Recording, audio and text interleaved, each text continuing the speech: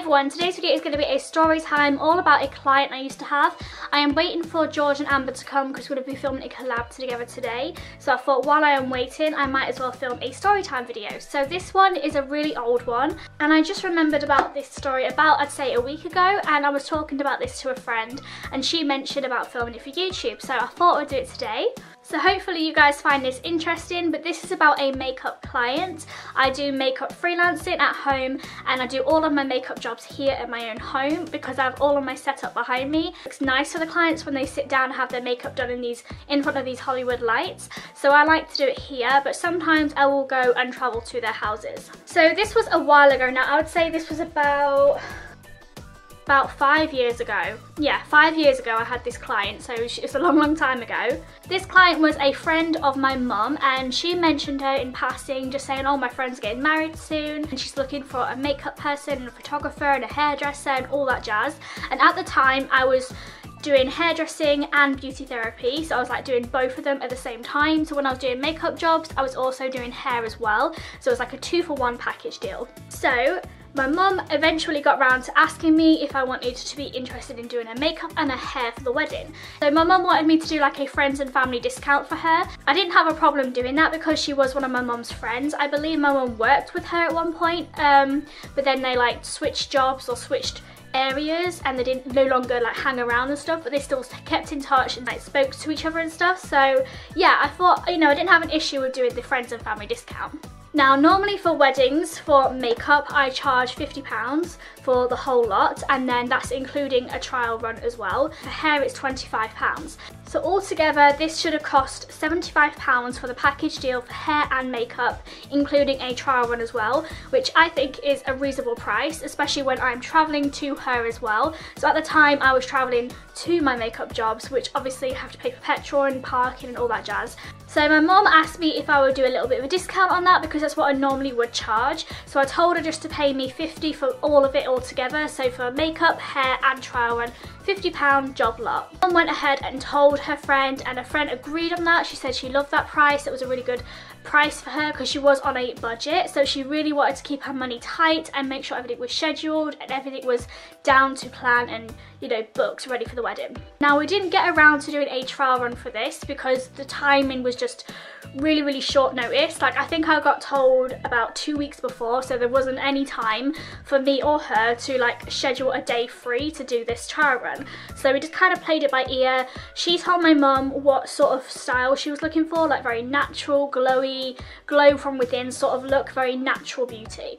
And she had very textured frizzy hair, so she wanted it to be like smoothed out and like pinned to the side but left very natural looking, so like an effortless glam. So that's what she wanted in her whole look for the wedding, which I had no problem doing that. I've done similar styles like that before on wedding clients who like very natural girl next door look, who without looking like they made a lot of effort but still look really nice and pretty for the wedding day. So in my head I knew that I really didn't need a trial run because I knew I could do that. It's a very easy look for me to do and it's really achievable, so I thought, yeah, that's fine, we don't have to do a trial run. But it is a good idea if you do a trial run, just because you get to know the client's features and the eye shapes and all that jazz instead of doing it on the wedding day, because it can be very stressful, especially if you haven't practiced before and then you go straight in the deep end. You haven't got time to take it all off and try again. So I do recommend doing them, but time crunch, we didn't have the time. So fast forward 2 weeks and it is D-Day, it is the wedding day. My mum picks me up and she takes me to her friend's house because I don't know where she lives. My mum takes me straight there and it's the first time I am meeting her friend as well. We knock on the door, I'm all dressed in my professional beauty therapy tunic top. So I asked her where she wanted me to set up my stuff because I didn't know where to put all my things. I didn't have like a really fancy makeup kit back then. I just had like bags and bags and bags of makeup like thrown in a bag. I didn't really have a professional train case back then. I just had all my makeup stuff gathered into separate bags, like face bag, eye bag, lip bag, that sort of thing. When I got in there, she told me I could set up on the bed because she didn't have a table or anything. I was hoping she would have like a side table or a little cabinet I could just put them on, but there was nothing like that. So I just had to like scatter everything on the bed and like sit her on the bed and me on the bed and like just do her makeup there. So yeah, By the time we got to the house though, she only gave us an hour to do hair and makeup. like from start to finish, and when I got there it was already an hour. So then by the time I got my stuff out and set up and my hair straighteners and everything like that, I had like 50 minutes left to do hair and makeup, so I was like panic mode right then. This time her fiance is in the house, which by the way I thought was very, very strange that they were getting ready in the same house. Like, it's tradition not to see the bride before the wedding, but obviously they don't care about that. But he was in the house and she came running in the room, said, come on guys, you've got to hurry up, we've got to get going, we've got to get dressed, we've got to get the transport, we've got to get there early. And she was like, it's fine, you go ahead. And I know it's traditional for the bride to be a little bit late on a wedding day, but she did say to me, you know, I don't want to be too late, like 5-10 minutes max. At this point I was panicking because he came running in the room like frenzy and like making me like really nervous. I was like, oh my gosh, okay, calm down, I can do this.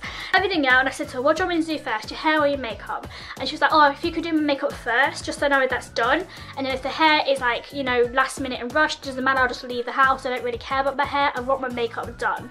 So I was like, yeah, that's fine, no problem. So I pinned her hair back to not get any makeup in the hair, of course, and I started doing her makeup. Now there was no problems at all, her face shape was absolutely perfect, no problems there at all. Her face was really nice and smooth, she did loads of skincare the night before, so she had a really good prepped base, which was perfect for makeup. So the makeup went on like a dream. I was really happy with how it turned out, and she loved the makeup as well, which was so good. I was so relieved once she said, oh my god, I love it. That was just the best bit for me. She loved it as well, which made me much more happier and more at ease to know once she gives you that sign like of approval, you say, yeah, it's done, move on to the hair. I haven't even got time to breathe. So as soon as the makeup is done, I get straight up, plug in hair straighteners and get straight on with the hair. So my hair was very frizzy and textured. So I had to put loads of like serums and creams into her hair to really work in the hair and control that frizz, and then get the straighteners right to the root and then really go through. But I had to go through her hair quite a few times to get it silky smooth. Once, 2, 3 times for each little strand, all the way across the whole head.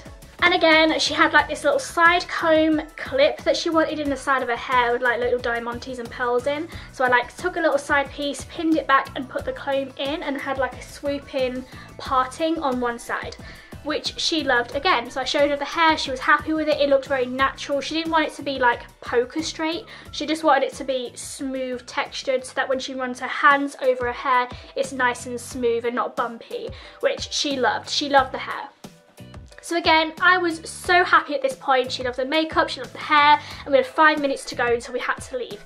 So timing wise, I did actually really well, which I was very impressed with myself. At this point, the house was a mayhem, like an absolutely madhouse. She had like 5 children running around, she had flower girls, page boys, she had her fiance still running around trying to find the rings. It was just a mad mayhem. Mum and my stepdad were doing the photography for this wedding as well, so they were doing some photos like behind the scenes while I was doing the makeup, and then like the page boy, the little flower girl, all that sort of stuff, the wedding rings, they were doing the photos for them. So at this point, she obviously had to get into her wedding dress and then leave the house. So she was getting her wedding dress on. At this point, she had no one upstairs helping her get into the dress. So I offered to help her lace the back of the dress up. So me and Mum were helping doing that while Dad was like taking photos elsewhere. So everything was going smoothly. There was no like hiccups on the way.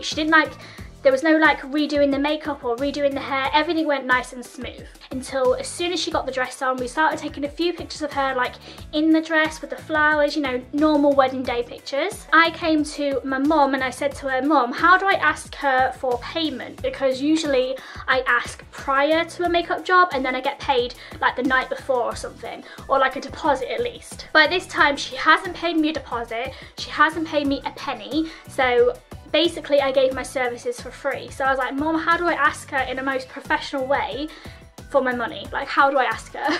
My mum was just like, don't worry, I'm sure she'll pay you, you know, just mention it in passing sort of thing, but don't come on too strong. So by this time I was helping down the stairs by picking up her huge dress which blocked the whole of the stairway. I was like picking up the dress so she wouldn't trip on it.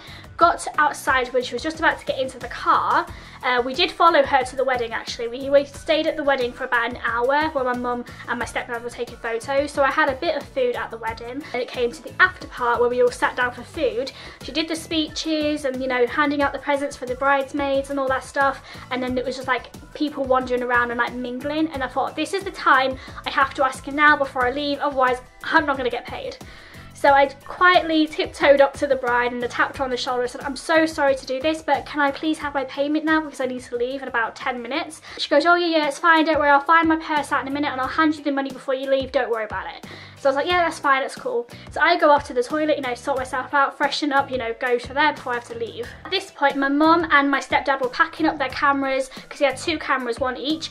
They were packing up all the batteries, the SD cards, the flashes, everything like that. I had my makeup cases in my mum's car ready to go, so that was already sorted. I was still in my tunic clothes and everything. I was just putting my coat on, ready to leave, and then I remembered, oh, she hasn't paid me yet, so I go running up to the bride again. And I'm so sorry to do this again, but I really need my money before I go, because I'm literally about to leave now. And she goes, oh, I'm so sorry to do this, but I've got no money on me. And I was like, what do you mean you've got no money on you? She goes, I've got nothing on me. I said, well, you knew the price. I told you the night before. I told you like 2 weeks ago the price. You agreed to that price.